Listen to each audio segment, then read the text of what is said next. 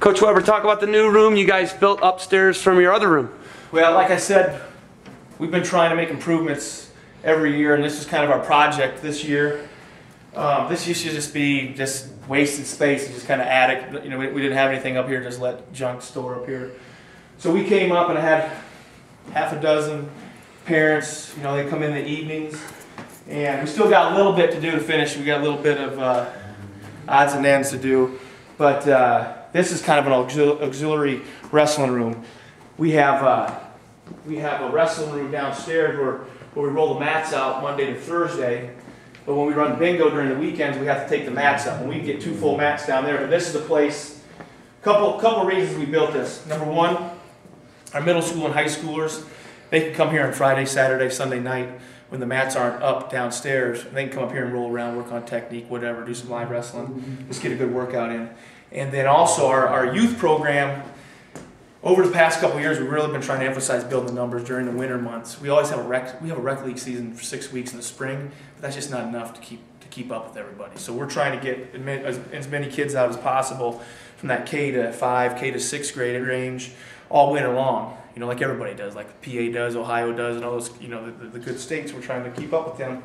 So in those efforts, we've kind of built up our numbers where we're kind of outgrowing our room downstairs, and we need to have a place where maybe the new kids can come and bring them up here. They can all meet together and warm up together. But you don't want to just feed those new kids to those veteran youth wrestlers. Yeah, they won't come back. They won't come back. They won't have fun. So this is a place where, you know, we can come in and you say, okay, everybody warms up together, and then, okay, you 10, 15 new guys, we're going to go upstairs and work on the basics, play some games, you know, have fun, keep it fun so they want to come back. And we're hoping that'll help to continue to increase our youth numbers with this room. I think this room is going to get a lot of use. You know, everything that we've added to this building has been used tremendously. You know, the weight room, the locker room, obviously that gets used all the time. But I really think, you know, the kids are excited. The high school kids, middle school kids are all excited about this room. So, and you know, we just got great parents.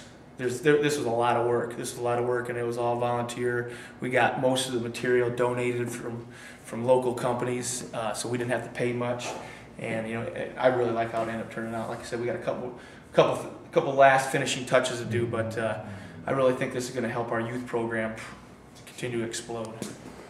All right, Coach. Well, we're going to go check the big room out where they're playing bingo, and I'm going to cut with my favorite logo besides Chief Wahoo.